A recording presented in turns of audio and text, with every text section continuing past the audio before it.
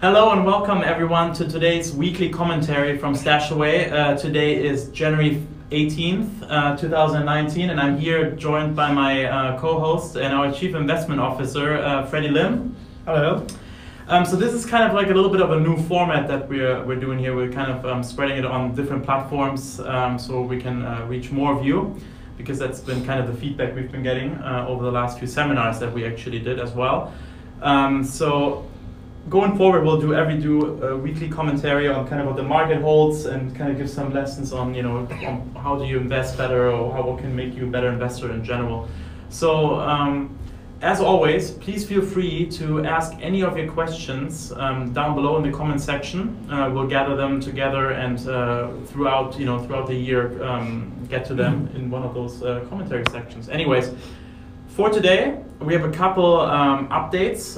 First of all, I think we wanted to share a little bit about all the main topics that happened last year, because they're kind of like still going on into 2019, Freddy. So we'll give a little bit of an update on the trade war. We'll look at a little bit about how far is Brexit, is it even possible, or what's going on there, right? There's a lot of news items about that, especially this week. We'll also look at the government shutdown that kind of occurred just before Christmas, or just before the year end. And then we'll kind of look at the markets and see how does it all play out, because the noise is exactly the same, right? But markets this week and last week have completely changed, right? So we get that at the end as well. So Freddy, with that being said, last night there was some flip-flopping going on. Anything that you would like to say about the ongoing trade war? Is it close to resolve, or any progress being made? Well, as the background, Yeah. last night there's some sort of rumors floating around that the US is thinking about paring back some of the tariffs that's already been imposed on Chinese products. I would caution against overreacting too positively to it as well, because as we have learned time and again, there's a lot of flip-flop, there's a lot of rumors. Steve Muedder has no teeth. He's apparently the person who floated the idea. Robert Lighthizer is the guy on trade. So that's not a consensus out there. So please do not react to any short-term rumors or even to Steve Muedder's statement, because there's going to be a lot of flip-flopping as we have seen in 2018. You continue to stick to your investment plan as per normal. You're not going to accelerate your decision today. Okay, so you don't see, because I think when are the 90 days done? Are they done at It's the end about of early March? March. Early March. So it's not that much time either, right? It's like we're already middle of Jan. Yeah, so Vice Premier Liu He is going to travel to the US and have another round. So actively engaging each other, that sounds good. The market is happy about it. But again, I think the StashAway stance is to continue to focus on the economic numbers and continue to maintain the right risk profile to avoid the whipsaw, the flip-flop that's going to happen. The key reason for our stance is because we knew that the trade war is not about trade. The trade war in many ways is a bit of a miniature version of a Cold War. There's elements of intellectual property violation. I think that's really coming out right now, right? Exactly. Huawei is in the crossfire of all of this right now, Exactly. right? Everywhere. 5G domination, robotics domination, made in China 2025 plans. There's a lot of mistrust on both sides of between the US and China. So, years of getting China into the World Trade Organization has not seen the very good behavior in terms of opening up for free trade. But China, in return, looking at the new administration, it's a regime change. The Trump administration is no longer a reliable partner for the Chinese. Hence, they crafted a Made in China 2025 plan. The Chinese tech sectors are huge, but all the chips and the semiconductors and all the parts are made by US manufacturers. Obviously, you don't feel safe. So there's a lot of mistrust on both sides. This is not going to be resolved because of by March. No, I think what's interesting to see now this week, I read it on the European news more so, is China was really relying, hopefully, that they can just do more trade with other countries, right? But I think it was in the German news actually that they're really worried now about, they were like the actual car manufacturers and everyone, they were saying, yeah, IP problems with China are a real problem also for them. So they're cautioning the whole And the US is actively telling foreign governments to not use Huawei's equipment, for example. So there's a lot of such things. They will go on and on and on. Yeah. I think the best case scenario is by March we have a face-saving hoorah. Both sides have a face-saving win. Yeah. But as you know, Donald Trump, he could months later change his mind, say something again. So as investors, our best way of navigating this is to focus on economic numbers, set the risk really, really solidly tight, solidly right, compatible to your tolerance, to your preference, to your background, and continue to do dollar cost averaging, because as when the market flip down, you buy more units with the same amount of money. Yeah. When the market goes up a lot, you buy less units. You average it out. That's the best way to build a portfolio for long-term success. Especially if you have a very diversified portfolio, which all of our customers do have. The great thing is, if something goes up, something else goes down. You can if you average it into that portfolio in general, right? So you might be picking up some that's better down and some of them that's up. You still have it stored in your portfolios. You need to have that diversification. Yeah, right? the periodic so you don't get the periodic averaging into the market reduces the volatility, as opposed to investing entirely your whole life savings today, and that's going to be subject to all the whipsaw in the market right away. The way to really navigate through all these flip-flops is to average your savings into a certain period of time, and that is the best way to navigate. Yeah. And on that topic, so maybe we'll talk about one of the other big things that's been going on the entire time of 2018 and most of 2017, because when it happened, first, Brexit. It's been now, 2.5 years since the decision by the British people. And they're still debating and it's still not terminated, the whole thing, right? So it's quite interesting show, and very public, obviously, because in the UK they show everything on TV, right? Yes. It's all live, so it makes for entertaining news. But while it's entertaining, it's also the future of a lot of people, and a lot of, in general, there's no new trade agreements. They can't do anything right now, right? Before there is a definitive thing. Yes. So this week it was quite obvious that there's still so much divide, right? That no one knows really what they want, or they knew what they want, but no one can get what they want because there's no majority for either, right? The problem with the whole Brexit situation is that United Kingdom is made up of a lot of different countries. Yeah. Historically, they couldn't agree, and henceforth, which brings me to the core part, which is the Irish border. As you know, Northern Ireland is a terror state historically. And Ireland is a much more laissez-faire sort of economy. And when United Kingdom come in place, Northern Ireland was brought in, and there was this border issue. And that border was rid of, and we have free flow of transportation and trade, and that really facilitates the integration of Northern Ireland with Ireland. So the Irish border is a big tricky point, because Ireland is historically they're more pro-EU. As you know, the referendum is quite tight. So when you have a referendum that decides to leave, but there's still a big amount of people nearly equal that don't. And Ireland falls into one of those is more pro-EU, whereas the rest of the UK is also quite divided. And then the Northern Ireland problem is how do we keep them into the United Kingdom, free passporting, free trade flow. The only way to do it is to have a backstop in terms of being in the customs union. When you leave the EU, that you still have some sort of customs union which ensures that your passport still works across the border. That's really pro-business, but you can't satisfy everyone in this referendum. Opposition parties, Labour, have other priorities. Prime Minister Theresa May is never set up to succeed. No. So she's just taking on something that is not in the first place her doing. No. So they still can't decide what they want. It's going to be a lot of hot air and fuss and noises. What I'm sure is that there's a general consensus they are trying to avoid a no-deal Brexit, which is really disastrous. You just crash out of the European Union without specific agreement on how you're going to import medical supplies With any country, whether your passport still works in the European Union. I think the best way to do so is to call another referendum and also extend the deadline of the exits.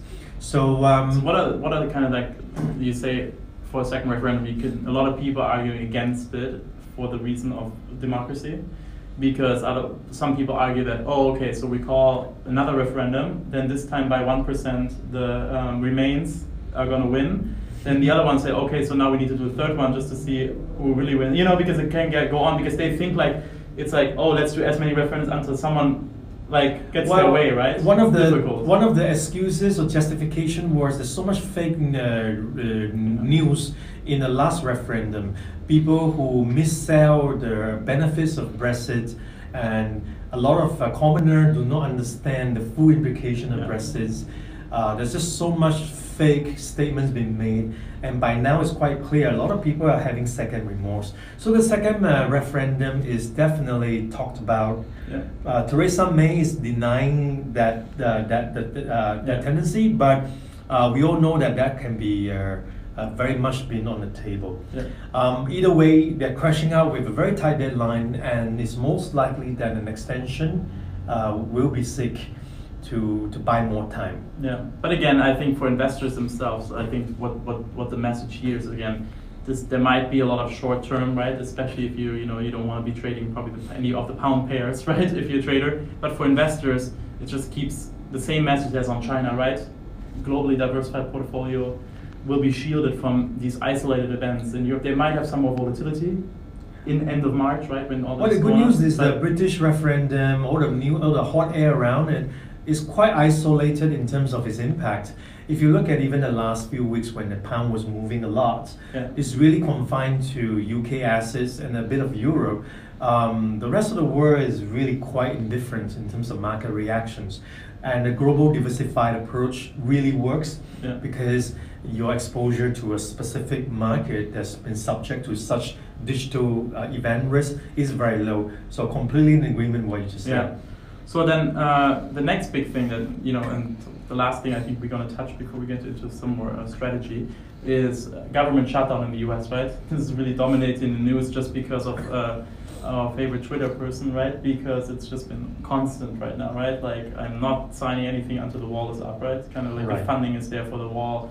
He didn't let Nancy Pelosi yesterday to the troops to use a government aircraft, right? Yes. But his wife was allowed to fly on a government aircraft somewhere, I heard. But anyways, but maybe you can kind of give an overview, because we didn't talk about it before the Christmas break, because it just happened right then. But what kind of happened, why it's going on, maybe? Well, I think for investors, the key thing is every week when the government is shut down, the estimates of the economic damage used to be 0.05% per week, now 0.1. The number does not account for the fact that the US government is a huge, monstrous department that has a lot of contractors, not employees of government, but private independent businesses that have contracts and services the government.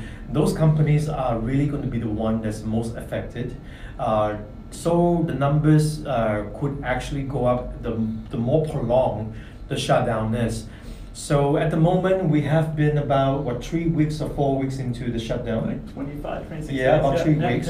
So the economic damage estimates, according to economists, has gone from 0.15% to 0.3% now in total. I personally believe that the impact would be bigger, and if this prolonged further. But the stress is really on Trump. He took ownership by saying he's proud to shut down the government. The Democrats are just being very smart about it and refusing to really cave in. But the owner is really on the Republican Party, and it's on Trump. Because I think the Democrats are doing a really good job. Also, they're always proposing something every week to end it, right? So they're always going to look like, hey, we tried again, and he's just being stubborn, right? So that's why I was actually going to ask you next was, what's your take on, like, obviously you already said that it might be impacting Trump the most, right? But so it's really our ratings, is this? I think they're actually going to go away for like, because a lot of people that also he voted for are affected now for once, right?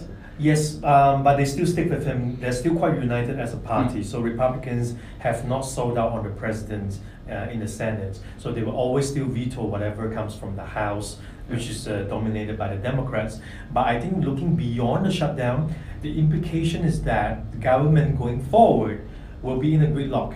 They will not be able to agree to anything. Now, in the Trump world, is it a good news or is it bad news? In the past, I used to say this is bad news, but in the Trump world, this is actually good. Because now there's a lot of checks and balances. Maybe it also means there's a lot of damage control versus 2018. I would see it personally as good news that there's now more checks and balances against a very impulsive, erratic administration. Yeah, I totally agree. So with that, so I think now we talked about kind of like the 3 pain points that went with us all of 2018. They're kind of all flowing back into this year as well, right? Like they're kind of all coming back again, or still here, right? They're not gone away. However, everyone thought this trade war, this Brexit and all this stuff caused a correction here starting October, right? Beginning of October, middle of October. And now, the market completely recovered. Like last time we did this session here, the market commentary before we went all on holiday was kind of, oh my God, right? This was like worst time. This was before the big bounce back after Christmas, right? Yes. So we're kind of back now, right? Well, I think the key thing is that investors always talk about market crashes and all, but fail to distinguish between when a market declines, is it accompanied by an economic decline? If there's also an economic decline, you may get a bear market and your portfolio will need to start switching asset mix towards a different medium-term environment. But that's not the case today. We have an economy, in the US in particular, that is still doing really solid. And actually, so the Christmas crash is an opportunity for the medium to long-term investors.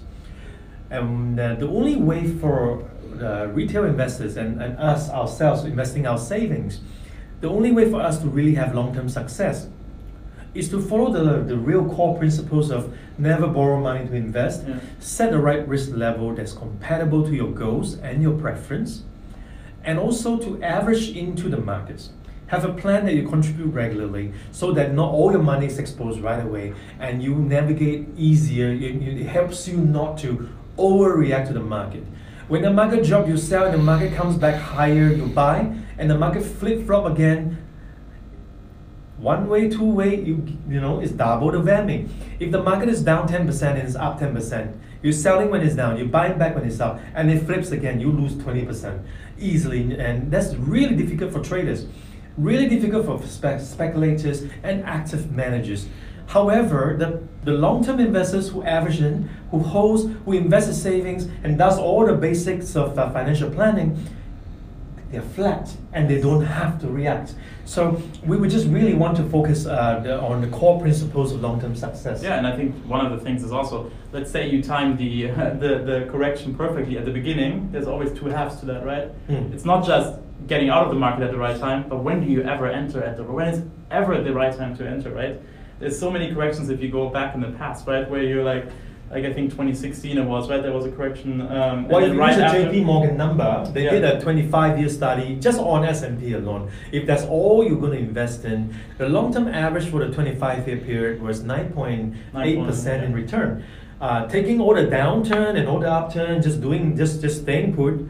However, for those who market time and just missed the 10 best days in 25 years. In that 25 years, return gone down by 1/3 from 9.8 to 6.32%. That's a huge amount if you have long-term goals, right? Exactly. You miss another 10 best days, it goes down to 3.3. So really, market timing, it can be a very costly endeavor when you get it wrong. Very, very, very costly, and it's never easy to get back in. So, well, hey, thank you, Freddy. I think that was really helpful for everyone. And again, this will be our new weekly commentary format going forward. So I'm excited to speak to you all again next week. Again, any questions, please write those in the comments section below the video. We'll gather them together, and then throughout the next few weeks address those as well together. So have a wonderful weekend. And we will speak to you next week. Till then. Bye-bye.